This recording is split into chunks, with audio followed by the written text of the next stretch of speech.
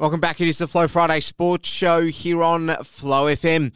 And it's time to take a look at the Picola and Districts Football League with our correspondent, Tim McCormack, who's on the line. Tim, great to be back with you. How are you? Yeah, very well, thank you. And looking forward to another big week of footy. I'm sure you are, particularly given your result last week against the Denny Rovers, 93-65 for Mathora against the Denny Rovers. How'd you see this game, given that it was a great win for your team? Yeah, no, it certainly was. The Mathora boys come down to the blocks well, and that's probably the losses we've had is we've been a bit slow to start, but the boys started very well on the weekend, and we got the margin up to about nearly 6 goals at half time, and did enough to hold on by the end. Is that your best performance of the season so far, Tim? Probably our best performance against sides at times.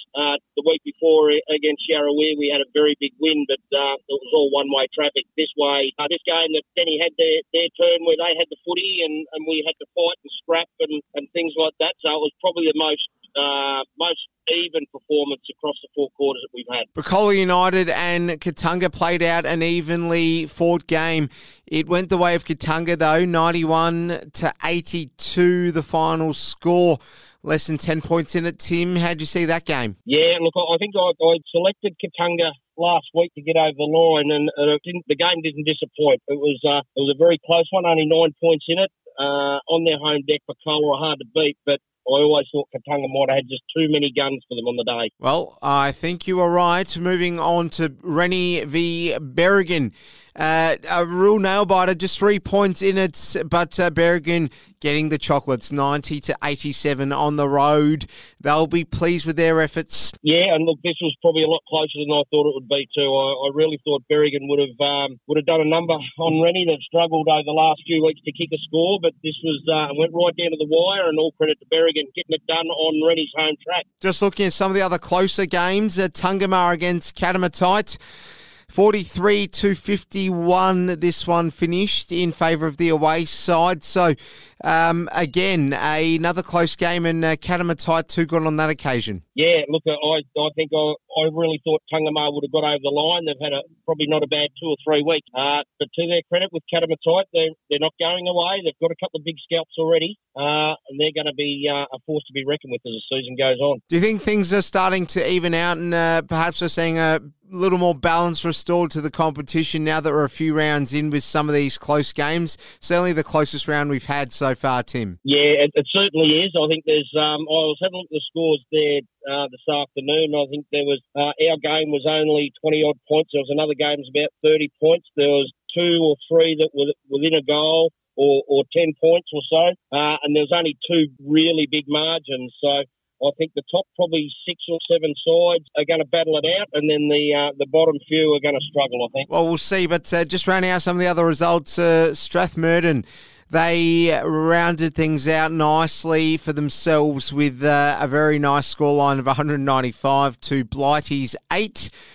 So some work to do for Blighty. Yeah, look, they're going to be competitive in their part of the ladder with a couple of sides in their area of the ladder, but they just won't have the calibre to go with probably top 4 or 5 sides who obviously Strathmerton did a real number on them on the weekend. Tokenwall 44 to Jerildery's 86. Nice win for the away side here. Yes, it was. This is probably another one that if you had a look at where they are on the ladder position, could have gone either way, so I wasn't overly surprised with the result. Yeah, and it's interesting, Tim. It shows that most of the away sides got up this weekend, but certainly not in the final game that we'll talk about, which was Weir up against Yarrawee, who did not register a single score. 338-0, Tim, 0. Yeah, the reigning premiers certainly flexed their muscles on the weekend, and I think for poor old Yarrawee, I think on the day they had to forfeit their reserve grade side too. So it looks like it's going to be a long and bleak season for poor old Yarrawee. But once again, as I said, the reigning premiers have flexed their muscles and told the rest of the competition they're not done with yet. Correct. Let's look at the ladder. So Strathmerton first, Katandra second, Catamatite third, Weir fourth, Katunga fifth. Mathora, your side, 6th, and then Denny Rovers 7th, Tungamar 8th, Jerildery 9th, Berrigan 10th, Picola United 11th, Tokenwall 12th, Blighty 13th, Rennie 14th, and Yarrawea in 15th.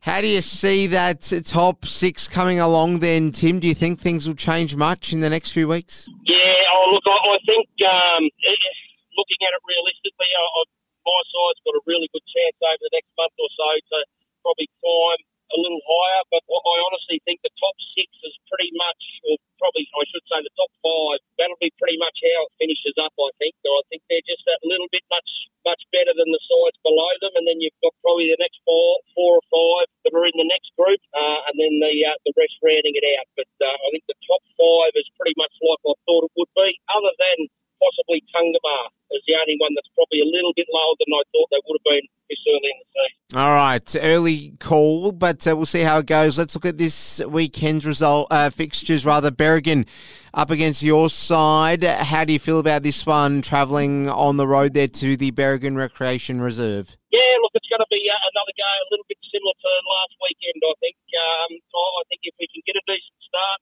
we're in it up to our eyeballs, and so that's going to be the key for the Mathara boys is getting a good start, and then trying to hopefully control the game. But Berrigan always very, very hard to beat on their home ground, so we've got to be up for the fight early, otherwise our backs will be up against it. All right, Blighty, they're up against Tungamar, and all indications are they're going to get rolled. Yeah, I'd say Tungamar will be way too strong.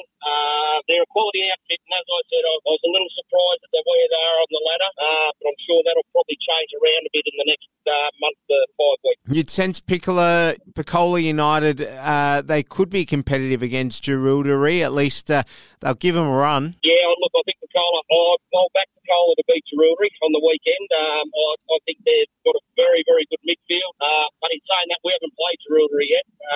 Played Picola first game, and they were pretty slick. So I think the Blues will get up. How do you see Catamatide going against Tocumwal? Yeah, I think Catamatide will be too strong. They'll consolidate their place in the top 2 or 3 over Tocumwal, so they'll be too strong. Katandra are up against Awea. Which way do you see that one going? This by far, I think, will be the match of the round. Katandra and Waiai, they've had some good battles over the years. I really think after Waiai's win on the weekend, they're pretty much back to full strength, I believe. I think they'll be too strong for Katandra. Strathmerton travel to play Denny Rovers at Memorial Park in Deniliquin. Which way do you see that one going? This one will be a bit closer than what a lot of people think. Denny Rovers play their ground at Memorial Park very well. It's a big ground. So Strathmerton will want to have their runners up and about. Otherwise, the young side of Denny will give them a bit of trouble, but I still think Strathmerton will just be too strong. Yarrawea play Rennie. Your thoughts there? Well, after Rennie's performance last week, I really have to tip them. I don't know how the poor old Yarrawea boys recover after the shellacking they got last week. So Rennie had a really close game against Berrigan. I think their confidence will be up enough for them to get over the line, have their first win of the season. Katunga with a bye, that rounds things out. Tim McCormack, great to catch up with you again. Good luck on the weekend, and thank you very much for your time. No worries, mate. I'll talk to you next week.